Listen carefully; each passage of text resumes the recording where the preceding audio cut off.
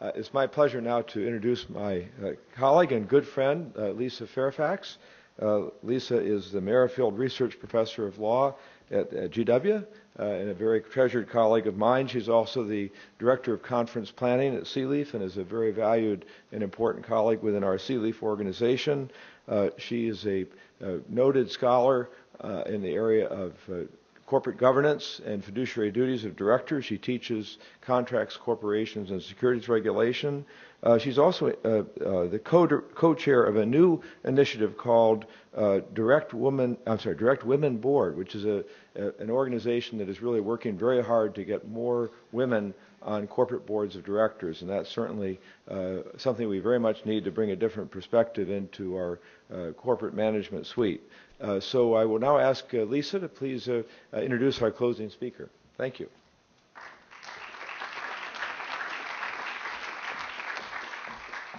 Thank you so much. I am delighted to be here. I do, in fact, teach corporations, which I just ended early for the delight of actually being able to introduce William Cohan, who I do, in fact, follow on Twitter and, read in the variety of different news outlets that he produces. And I am a huge fan because I think that you really give very eye-opening accounts of what's happening, some very real-world perspective about what's going on, and kind of a refreshing look and most importantly, a comprehensive look at some of the most important financial issues, obviously, that we are tackling. If you don't know, he's a former Wall Street M&A investment banker at Lazard Frères, at Merrill Lynch, and J.P. Morgan Chase. He's also written 3 nonfiction narratives, which I think are simply must-reads.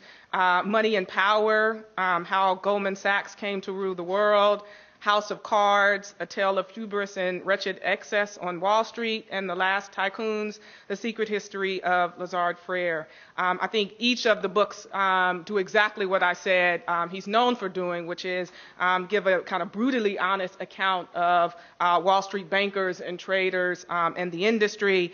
In the case of Money and Power, the New York Times called it the definitive account of Goldman and its rise. And The Last Tycoons was the winner of the 2007 Financial Times Goldman Sachs Business Book of the Year Award. And he's working on a new book, which I am very much looking forward to. All of my corporations and contract students know I'm a huge sports fan, and he's combined that with issues related to financial in his next book, which is called The Price of Silence, The Duke Lacrosse Scandal, Wall Street, and the Power of the Elite, which is due to be published in the spring of 2014. So, and if any of his prior books are what we can go by, it promises to be captivating and revealing.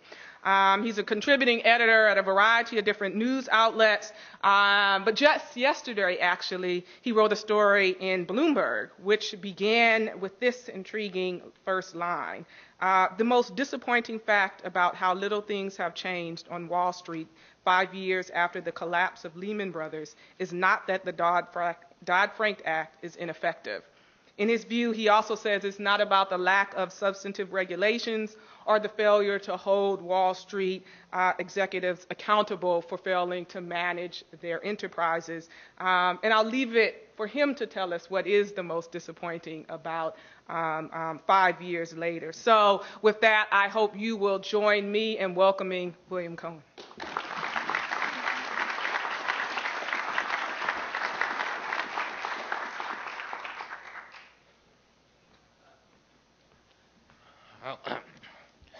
Thank you, Lisa. Thank you, Art. Thank you, Dennis. I noticed some people getting up and leaving. This would be a good time to do that.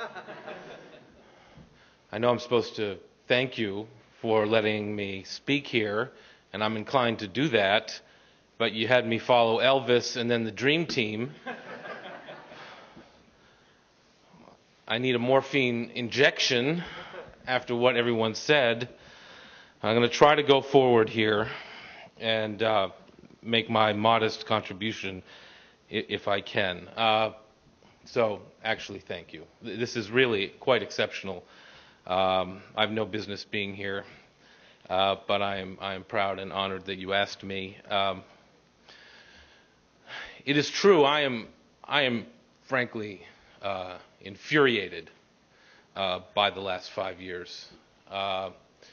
There was a moment, as Dennis outlined in his modest PowerPoint, that really touched on huge issues. There was a moment 5 years ago where people were really scared, and they have an expression on Wall Street where when the lines of fear and greed cross, that's when you get action.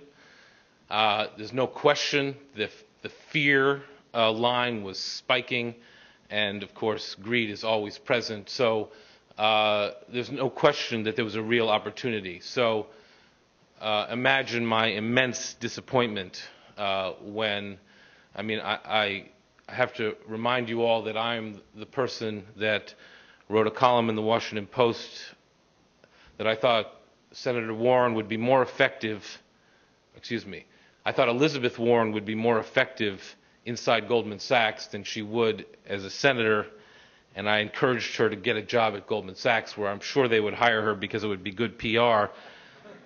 She didn't listen to me, but I still believe she'd be more effective inside Goldman Sachs than as a senator. And I'm sorry, but that's the fact. I'm very disappointed because I don't think Dodd-Frank is a good piece of legislation. I think it's a horrendous piece of legislation. As Senator Kaufman said correctly, it was intentionally designed to be manipulated to the extreme by Wall Street interests. Who else has the patience or the interest? The rest of us are leading our lives of quiet desperation. Who else has the interest to battle with the CFTC or the SEC or the Fed, any of these arcane issues? If you're being paid $1,000 an hour by Goldman Sachs, you have an interest, and you'll do it, and you'll do it to death. This becomes your livelihood. You're making millions of dollars a year going through the minutia and the arcane details of these regulations that are still being drafted 3 years later. We had an example, a very disappointing example, a month or so, 2 months ago now, time blurs, with the regulation of derivatives, over-the-counter derivatives. There were supposed to be 5 bids. 5 bids. But the CFTC, again, Gary Gensler, I think, has done about as good a job as could be expected. There are other very noble people at the CFTC, but you're supposed to have 5 bids and they end up with 2. The reason that, as I wrote in my book about Bear Stearns, or at least the Bear Stearns people think that their hedge funds collapsed, the reason the AIG people think, believe me, and there's plenty of blame to go around, so everybody is culpable in some degree, but the reason that AIG believes that they got into serious trouble was because Goldman was making margin calls on their derivatives after they had purchased credit default swaps. And the reason that they could make those margin calls is because Goldman valued their version of these securities at 50 cents on the dollar, whereas AIG valued them at 100 cents. There's an amazing memo that came out of the whole AIG thing about, I think it was in the fall of 2007, where they looked at what all the different Wall Street firms said about the value of the very same securities.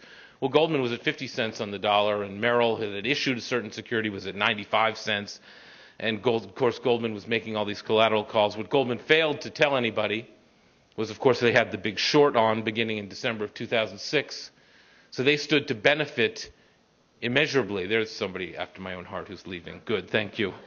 They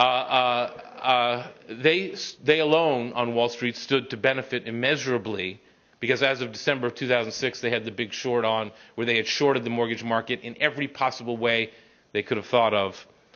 And then, when they marked down the value of these securities in April 2007, the ramifications were instant. It immediately hit the value of the securities at the Bear Stearns hedge funds, which caused Bear Stearns hedge fund to fail, and then led to a series of events that caused Bear Stearns to fail. And soon enough, they were making collateral calls on AIG. Now, again, if AIG hadn't insured the risk in the world stupidly, myopically, and taken huge fees to do it, made Joe Cassano $100-200 millionaire, such that they had to pay him $1 million a month just to continue to defuse the bombs he had created, a lot of this wouldn't have happened. But there's so much that I could say. I mean, I think Dodd-Frank is a useless piece of legislation. Glass-Steagall, which was much more effective, was 30 pages long. By the way, people like Senator Warren overestimate the power and the value that Glass-Steagall played in 1933. Yes, it was a simple 35 pages. It was elegant in its simplicity. Dodd-Frank is, 2,300 pages and counting. You have to remember that in 1932, 1933, I think there were really only two firms that I can think of that actually were forced to make a decision. They were given a year by Glass-Steagall to decide whether they wanted to be investment banks or commercial banks, and only two banks actually had to avail themselves of this crucial, mind-boggling decision. One was J.P. Morgan, and the decision made there was to stay in commercial banking, so Mr. Morgan and Mr. Stanley walked across the street and created Morgan Stanley. The other one was Bank of Boston, which also chose to stay in the commercial banking business, and which is why you had First Boston created. Goldman didn't have this decision. It was meaningless. Lazard, where I worked, didn't have this decision. It was meaningless. Completely useless it had no effect whatsoever. I want to get to why I think we've had so much stability before the repeal of Glass-Steagall. But first I want to and I will get to that in a minute, but first I just want to continue my parade of horribles here, if you'll let me. Obviously, the new regulations have not been written. They'll never be written. They'll never be written to do anything that will satisfy or protect Main Street, because Wall Street has got their horns in big time. There's been no prosecution. We've talked about that today. It is extremely irritating. It is a huge missed opportunity.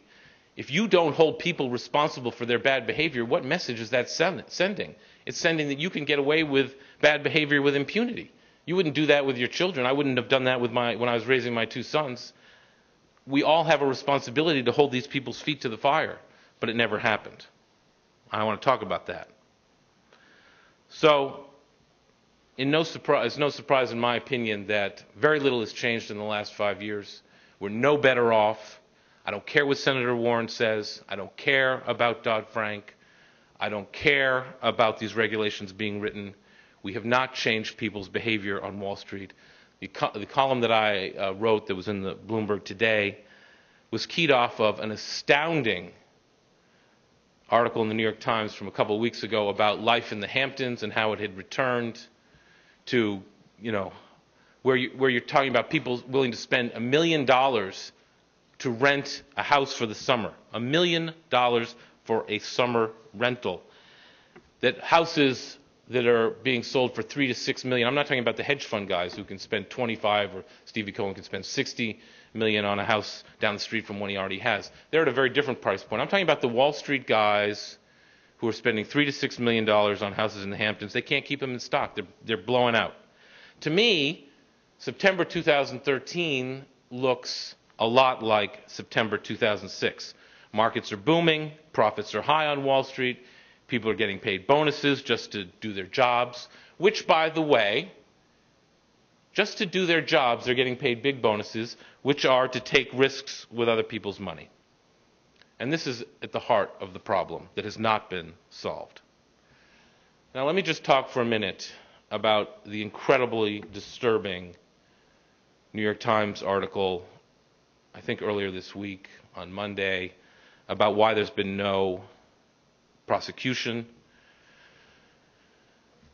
I shouldn't say this, but I can't help myself. I don't really know Ben Protis, who writes a lot of these articles about the regulatory environment in Washington. somebody in Washington is doing a number on this guy. He cannot write enough apologies for what's gone on here, and I find it appalling. What I mean by what's gone on here, I mean by the fact that there's been no prosecution. He wrote the defense of Kuzami Act. He wrote the defense of Mary Shapiro Act. He's now done it again. He's writing the defense of Mr. Cohan'S Act. When Mr. Cohan'S says in early 2011, with regard to Lehman, we ran out of leads, that is appalling.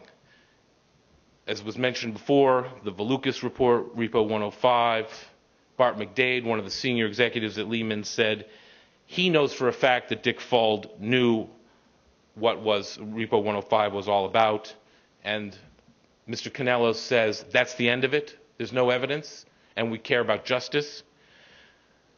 We have with us today, if he hasn't left, a real hero whose name is Oliver Buddha, and I won't embarrass him by asking him to stand, but let me just tell you what Oliver did. This guy is a true American hero, and he's not alone. There are a number of people. I mean, Michael Lewis wrote in The Big Short, not to be confused with Goldman's Big Short. He wrote about investors who saw the trouble coming and did something about it. Of course, we all know about John Paulson, who made a fortune, $12 billion, from betting against the crisis. Goldman itself on The Big Short made $4 billion. But there are a number of people who worked at these firms, and I've just written a long Financial Times article about these people who saw trouble coming at their firms, raised the red flag, tried to blow the whistle, tried to alert people, and of course, because this is America, they got fired. Every one of them got fired, and every one of them is sort of struggling what to do now. Oliver was in the general counsel's office, and if I get any of this wrong, I'm sure he'll correct me, but Oliver was in the general counsel's office at Lehman for 8 years. He worked at Skadden and realized he wasn't going to make partner, needed a new job, got hired by Lehman. He told me that within a month he knew that there was trouble at Lehman, just in the way Lehman was going about its public document disclosure. And in particular, he was able to tell immediately that the way Lehman was reporting the RSUs awards, the restricted stock awards that Dick Fuld was getting, was improperly disclosed. He knew in the end, by the time he resigned in February of 2006, on principle. Can you believe it? Somebody resigned on principle in February of 2006.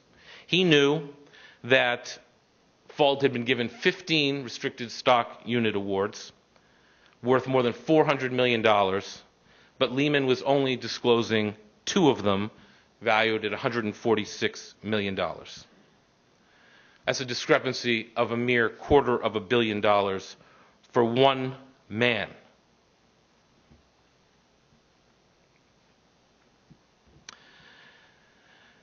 He, after he resigned on principle, Oliver spent 2 years traveling. He cared for a ailing aunt in Germany. He told me he wanted to get rid of the stink of working at Lehman by sort of disappearing off the face of the earth for a couple of years. I think he was in Vermont for a period of time. And he actually was trying to put the whole Lehman thing behind him when the SEC changed some of the rules about the disclosure for the restricted stock units. And he went, as purely an intellectual exercise, went looking at the 2008 Lehman proxy, just to see if Lehman was now going to comply. He tried. He tried many times over his 8-year stint there to get them to comply, and they wouldn't do it. He also found, by the way, that when Lehman executives wanted to sell their stock during the middle of a corporate-level M&A transaction, the word went out that actually the transaction was over so that the Lehman executives could sell their stock. They sold their stock, and then a week later, guess what? The transaction was back on. He also, during this time, discovered a transaction where Lehman was trying to pass off its medical costs, move it off balance sheet for a tax deduction, a tax move that the IRS invalidated years later, but he knew was wrong, but the accounting firm signed off on it. And interesting, he told me the story of how at first Simpson Thacher, Lehman's law firm, was against the way Lehman was portraying these false restricted stock unit awards, and raised some issues with it. Perhaps it wasn't being done right. And one partner, one managing director at Lehman's said to Simpson Thacher, "We pay you $30 million a year, and we don't have to keep doing that." So guess what? They got with the program. So Oliver is going about his business, trying to get the stink of Lehman off of him, when he decides he's going to pick up the 2008 proxy and look and see whether, in fact, Lehman is now disclosing these RSUs properly. And he said it was purely an intellectual exercise, but then he quickly discovered there was, quote, unquote, a bullshit paragraph in the proxy that hid, quote, 90% of the awards. And he decided that obviously Lehman had not found religion, was still doing something terribly wrong. And he decided to go to the SEC himself, to blow the whistle, to be a whistleblower, to tell the SEC. He wasn't working on Wall Street anymore. He didn't have to do this. But he was so offended by what he saw continuing to happen that he contacted the SEC. What happened at the SEC, I asked Oliver. I think his words to me were, zip, zero, nada. Of course, when we know what happened to Lehman. When Dick Fuld testified in front of Congress on October 6th, 3 weeks after the firm failed, he famously got into a shouting match or dispute with Representative Waxman about the amount of money that he actually made. There were charts. Senator Waxman thought he made something like, correctly, $530 million, round numbers. First Dick said he'd only made $310 million. Then he amended it to say he'd made $350 million. But he never admitted what really happened. So you can imagine Oliver's dismay, and mine, frankly, when we read Ben Protiss's latest apology in the New York Times about why the SEC didn't prosecute anybody. And Oliver then engaged in, he's writing a book about his experience at Lehman, which I'm sure will be fabulous. He then wrote in the New York Times, in the comments section of this article, after he pointed out that there was a $250 million understatement in Dick Fuld's take to Lehman investors, he wrote in his comments, apparently that isn't material in the eyes of the SEC. And then he went on to say, which is, of course, the problem here, and I've written extensively about this, but it's the revolving door. But he articulates it so well, I'll just quote him. During all the investigations and all the anguished deliberations of Shapiro, Kuzami, and Kanellos, no one ever contacted me. That strikes me as odd, especially since I told them I had more to reveal if only they would ask.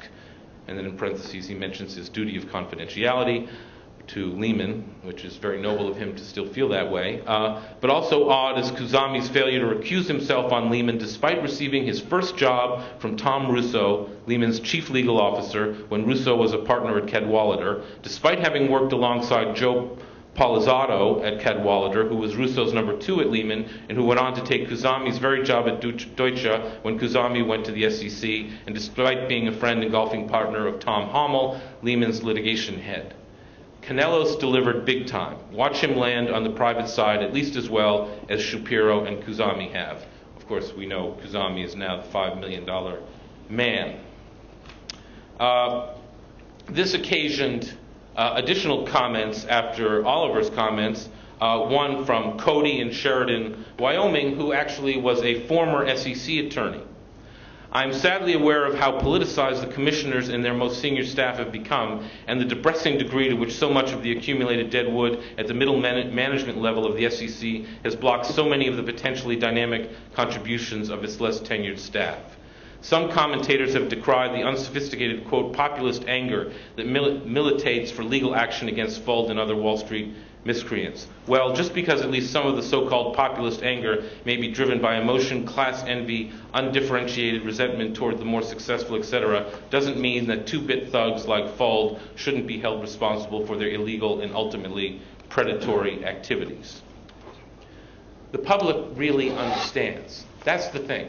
I mean, Nick Verbitsky made the very good point in his question before about a lack of imagination in terms of thinking about how to prosecute these cases. I frankly think the whole crisis was a result of a lack of imagination. A lack of imagination on the people who worked on Wall Street to ever think that something like this could happen. They were so arrogant, so self-satisfied, so taken with their own wonderfulness, and I know this after 17 years of working with these people, that they could not even imagine that, say, at Bear Stearns, the market for short-term lending would move away from them, forcing them into bankruptcy. And it cascaded down. I'm sure Joe Cassano never thought that in his decision to insure all the mortgage-backed securities in the world, that anything like this would ever come to haunt him, back to haunt him. One more I just want to read here from this list of comments. A Paul Cohen, no relation, in Hartford, Connecticut, wrote of Oliver's comments that no one contacted you, Mr. Buddha, because the financial industry is one of the biggest investors in the federal government. Elections are so expensive that bags of cash are desperately needed to fund them, which buys votes and protection. We no longer have a democracy of one person, one vote. We have a plutocracy. After all that has been revealed since the 2008 meltdown, virtually nothing of consequence has changed in how Wall Street operates. The provisions of Dodd-Frank have been dictated by Wall Street's army of lobbyists, 4 for every member of Congress. You have my utmost respect. Mr. Cohen, no relation to me, has it exactly correct. So, what do we do? What do we do? Well, I have my thoughts, and I'm going to share them. This is my microphone now. See, I spent 17 years on Wall Street. I know what makes Wall Street tick. That's perhaps what distinguishes me from everybody else you've heard from today. 17 years. I left it out there, okay? I know exactly the Wall Street mentality.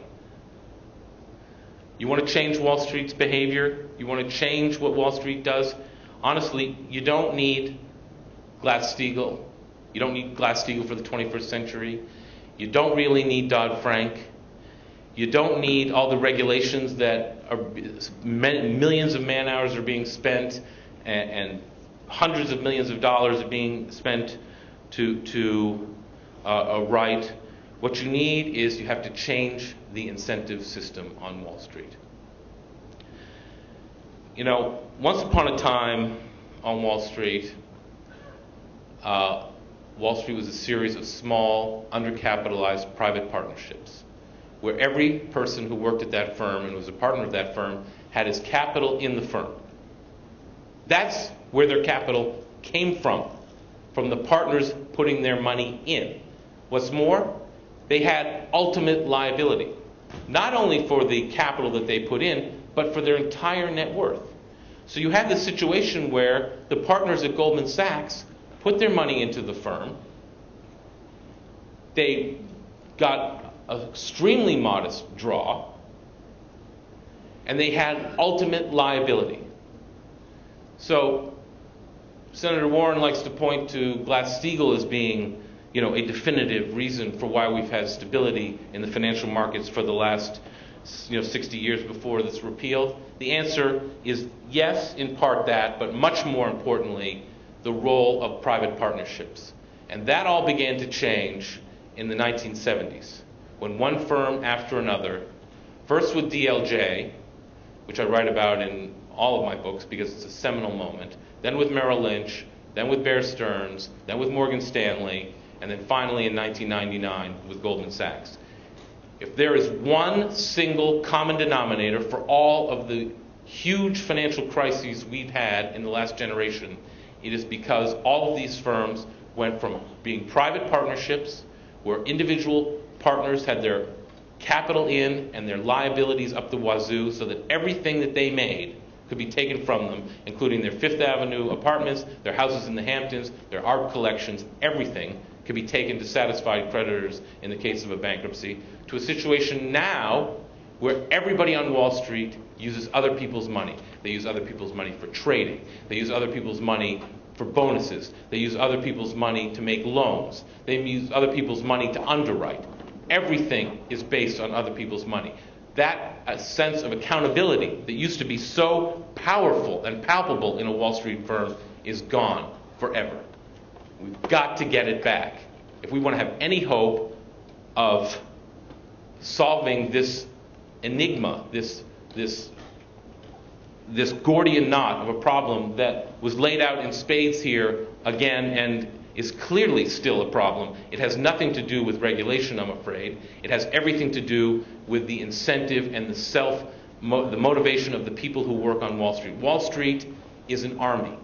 Wall Street is an army of individuals carrying out the orders of their generals, which was what was so appalling about the prosecution of Fab Touré. I have been a Wall Street vice president. I have been a Wall Street associate. I have been a Wall Street managing director.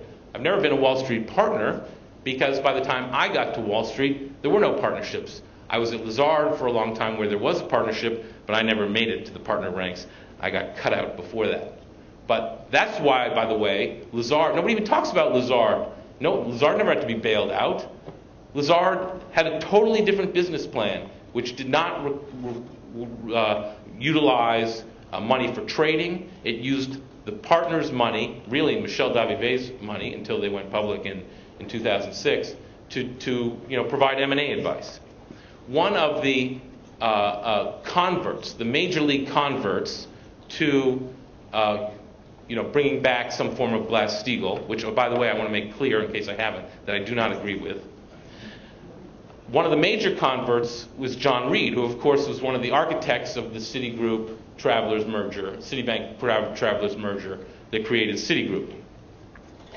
The FT has done a great job this week of writing about the crisis, and it did an interview with John Reed. John is, he's been everywhere lately on this topic in the last few years. Even Sandy Weil has become now a convert to breaking up the big banks and some form of Glass-Steagall. But if you read, I'm going to read it to you. If you read what John Reed told the FT this week, he actually talks about the incentive system being the problem. It's the first time I've actually seen somebody at his level or formal level actually addressing the real problem. This week, he talks about what happened when they merged, the investment banking culture at Solomon with the, sort of more staid commercial banking culture at Citigroup. He said, when trading was small in proportion to everything, you could have a group of high bonus professionals that you treated differently and it didn't affect the culture of the whole organization. As trading becomes more important, then it becomes harder and harder to keep those cultures separated. And it began to work into the risk-taking culture as well. Risk officers would say to someone who wanted to make a loan, I don't like this credit. We aren't going to do it. Stop, period. But now they would recognize that if a certain transaction didn't go through, his colleague wasn't going to be paid that year. It became very difficult to say, sorry, don't do it. Your colleague was being compensated for doing transactions. It became infectious. That's it. That's the problem. People on Wall Street do what they are rewarded to do. Like all of us. Human beings are pretty simple. We do what they're rewarded to do. When I worked for 17 years on Wall Street, I was rewarded to give people M&A advice. So I did it. And I got paid millions of dollars to do that. I don't know why. I don't know why people paid me that, but they did. If your job is to put together mortgage-backed securities, guess what? You're going to put together mortgage-backed securities all day long, every day, every hour of every day. While we're sitting around here nice today talking about all these problems and what's gone wrong and how we fix it, people on Wall Street are doing what they're paid to do, which is take risks with other people's money. So what you have on Wall Street, and the interesting dynamic, is you have rewards given to financial innovation. So when Mike Milken created the junk bond market, one year when he was king of the junk bond market, he got paid $550 million. It was an extraordinary innovation.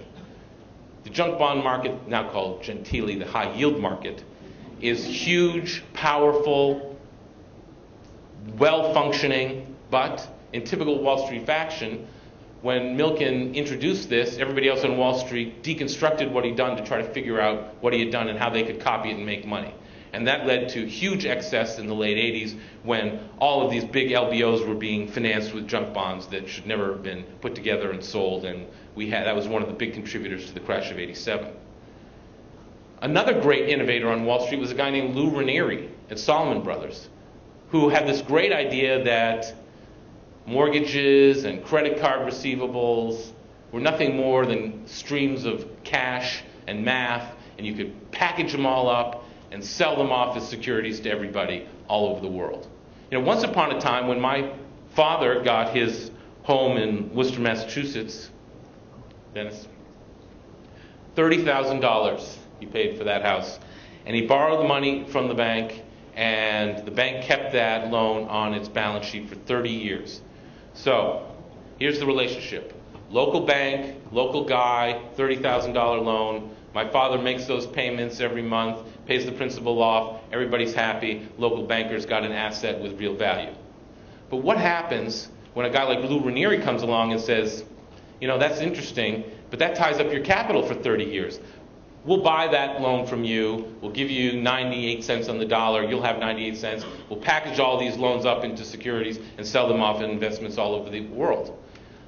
In part, it's called the democratization of capital, and he's absolutely right. It lowered mortgage rates for people all over the world, especially in the U.S.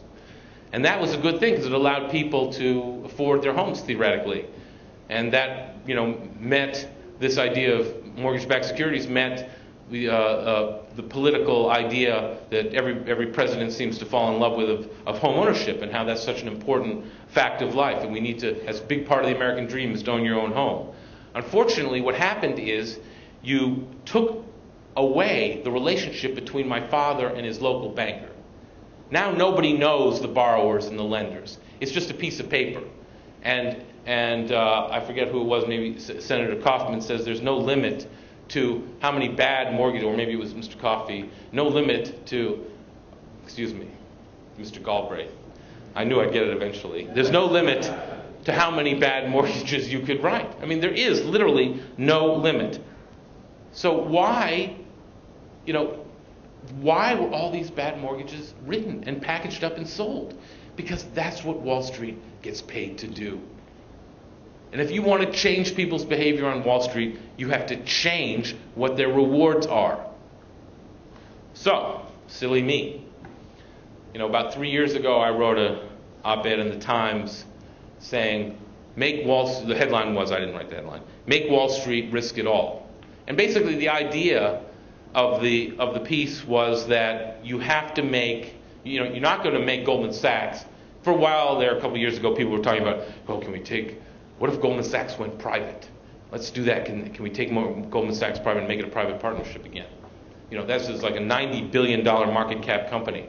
Even for the Verizon, a Vodafone, a wireless deal, there's not enough capital to take Goldman Sachs private in a $90 billion deal. So that's unrealistic. You're not going to make these big public companies into private partnerships again. So you have to create some sort of, synthetic partnership way to make these guys who run these firms, the top 500 guys at these firms, the people who make the decisions on who to fire, who to hire, who to promote, what lines of business to be in, where capital is allocated, how much people get paid. Those guys, you know who they are. And mostly they are guys, I'm afraid. There should be a lot more women. We're going to need to lower, frankly, the alpha male behavior in this industry, and I wish it would happen, but it doesn't seem like it's destined to happen anytime soon. These top 500 guys at these firms, and Goldman, by the way, is a perfect place to do this because they have what are called partner MDs. They have these 400 guys at the top of that firm who get paid like nobody else on Wall Street. Instead of just getting a bonus based on revenues that they generate, the Goldman partner MDs get paid out of the pre-tax income of the firm. You want to know why Goldman put on the Big Short in December 2006, when everybody else on Wall Street was still going great guns in the mortgage market? It's because the partner MDs at Goldman Sachs got paid out of the pre-tax profits of the firm. And they were so busy protecting their $10 million a year annual incomes that they thought, oh my God, I see trouble coming, we better do something about it. And they did, and it was brilliant, and they were right. Of course, it didn't stop them from continuing to sell mortgage-backed securities until well into 2007, and it didn't stop them from telling the market they had done it, or it didn't stop them from, when they marked down those securities, from telling the other counterparties on Wall Street that they had done that and they alone stood to benefit from it. Nevertheless, it did save that firm. And the reason it saved the firm is because these guys who were running the firm were worried about whether they're going to get paid. Now they no longer have the liability because they're still covered by the corporate shell now. But you need to get back. So what I proposed in the New York Times was that you create, have some very smart lawyers, many of which are in this room, create a new security that would be tied to the full net worth of these top 500 guys at these firms. Every firm would have to issue this new security, the collateral for which was Fifth Avenue apartments, art collections, Hamptons houses, Westchester houses, G5s, whatever it is. Everything, their entire net worth on the line. Once again, not everybody, it can't be done. But these top 500 guys who make all the decisions, that can be done, in my opinion. So the first thing that happens in a bankruptcy situation is that these guys lose everything they have before the shareholders.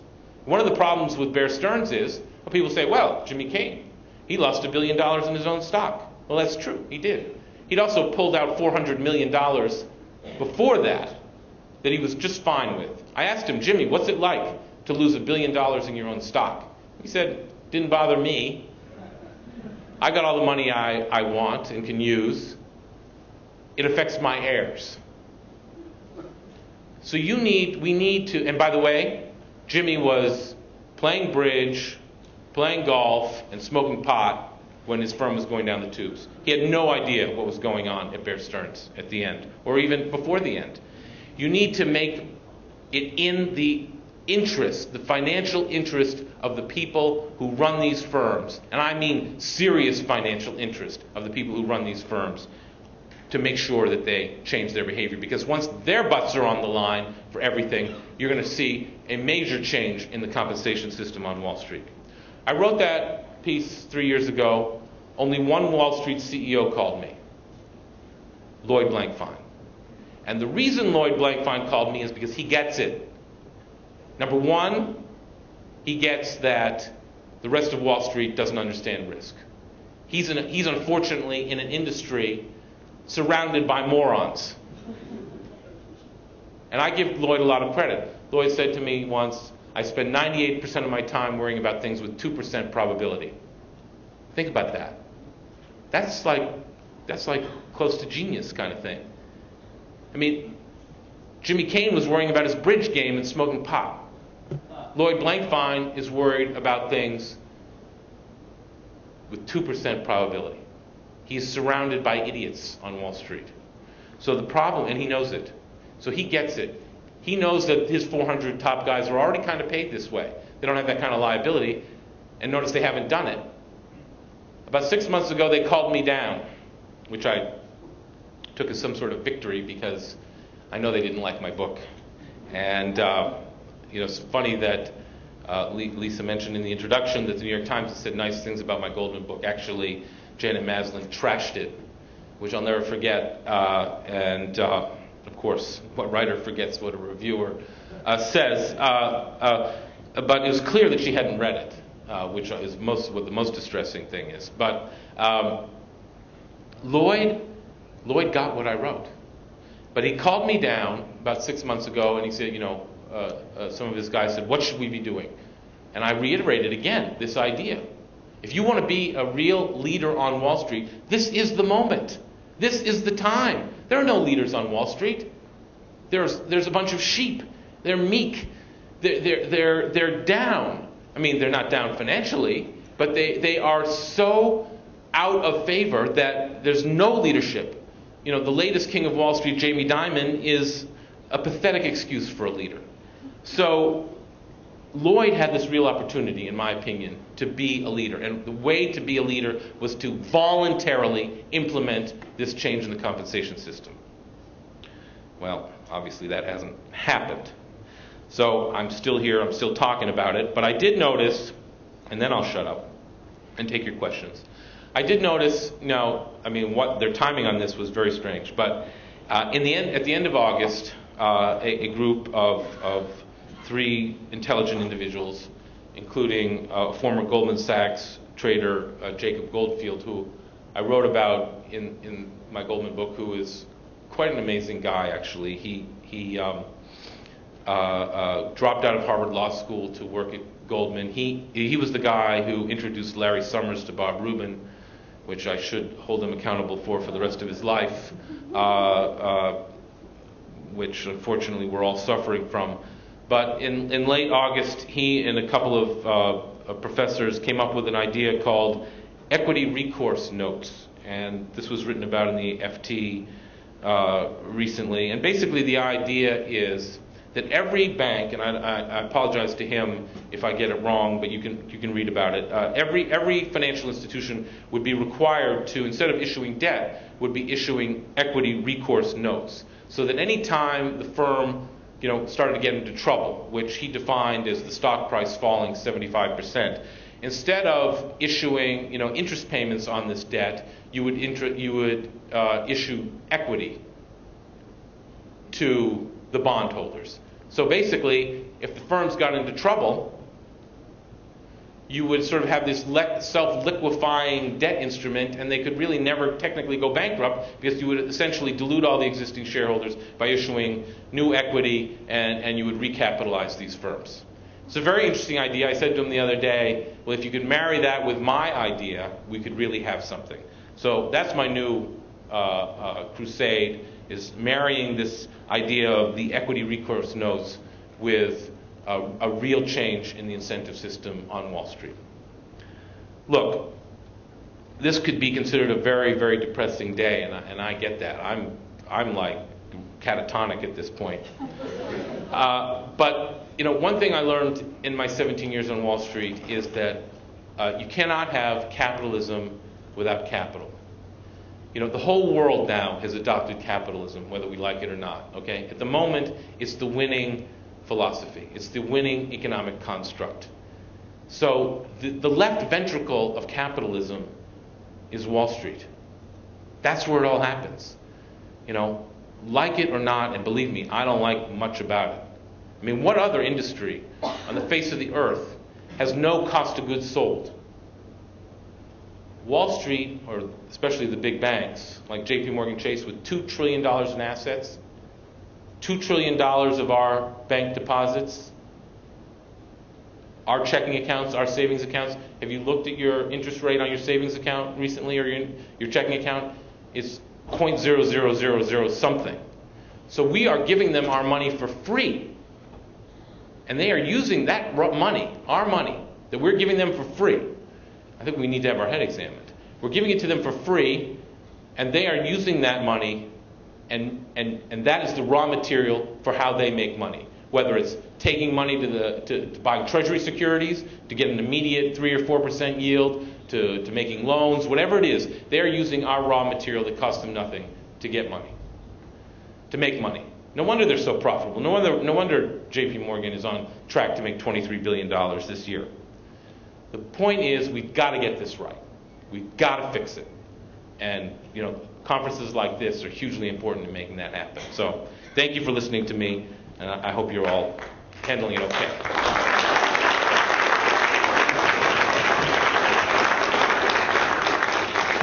Thanks, Bill. I was waiting for the turn to the optimism, but we actually don't have time, as you know, for questions and answers.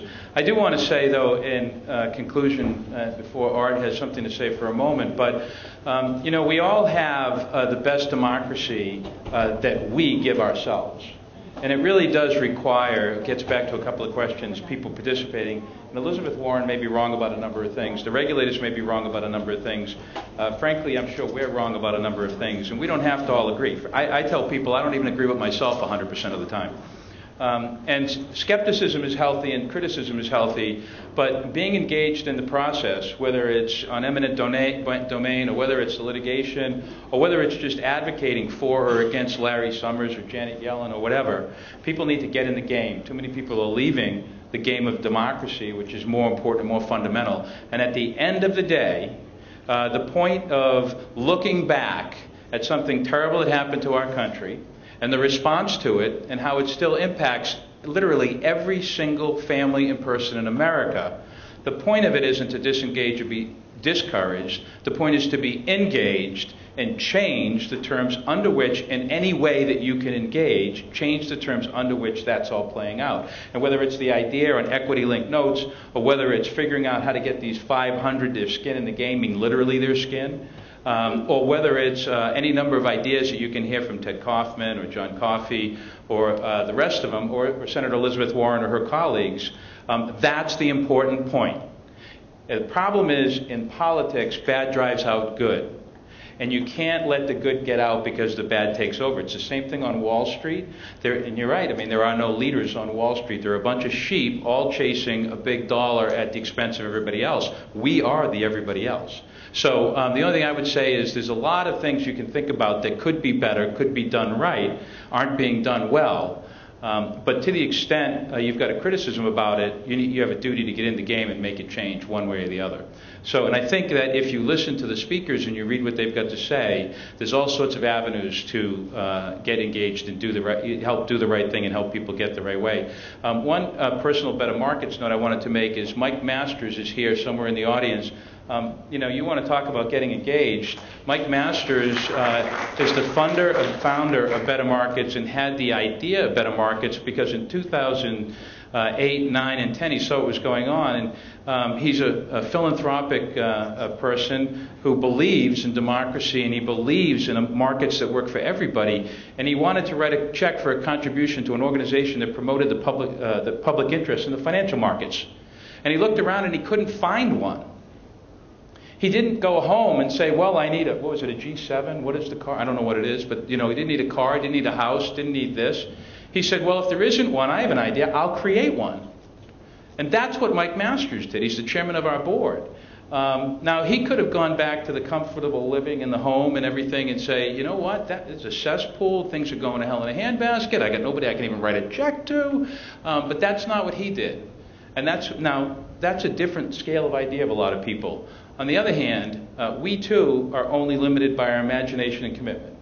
And we all should stand up, get engaged, and do whatever we can in any arena or capacity that we can. So that's the end of mine. Art, you want to close for us? Thank you all for coming. Sorry, I didn't mean to.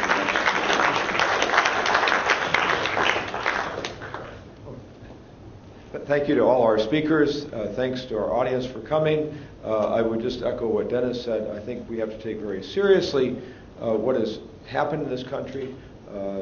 It is our duty as citizens, I think, to analyze and understand these important events that have shaken our system to the roots. I think it's also encouraging to look at each of our speakers. I encourage you to review their bios, visit their websites, read their publications. Each of them in different ways has chosen to take action, to take a position, to move opinion in this country.